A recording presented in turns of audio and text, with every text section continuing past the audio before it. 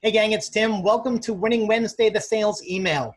So often, entrepreneurs and business owners and agency owners, they want to improve sales, right? Or they want to improve revenue.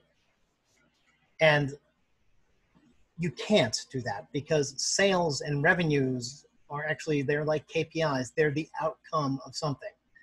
And so in order for you to make those improvements that you want, you can't be thinking about the outcome. What you have to think about is diving deeper into the process. So sales or revenue is opaque. It's something you cannot manipulate. It is too big. It is too monolithic.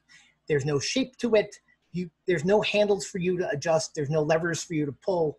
There's no knobs for you to turn. So you have to sort of break sales apart into some constituent parts. Now, I put together like a simple little diagram here that I'm going to share super quickly. This just would be an example.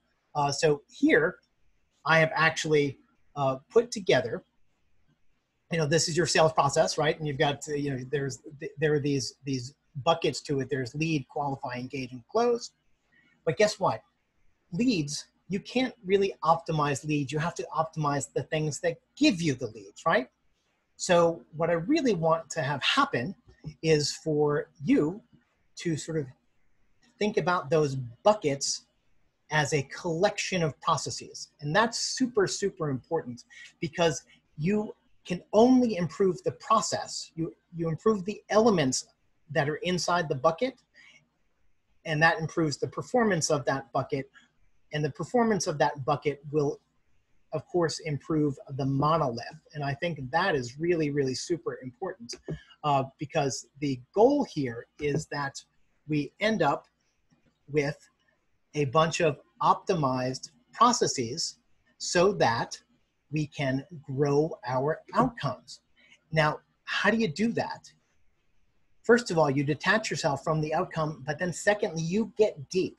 You start thinking, instead of thinking high level improvement, you start thinking about the pieces and the gears and the levers inside that you change. And the great thing about thinking about this is small incremental improvements, let's say on the ways that you get from response to meeting, like that, frankly, that is powerful.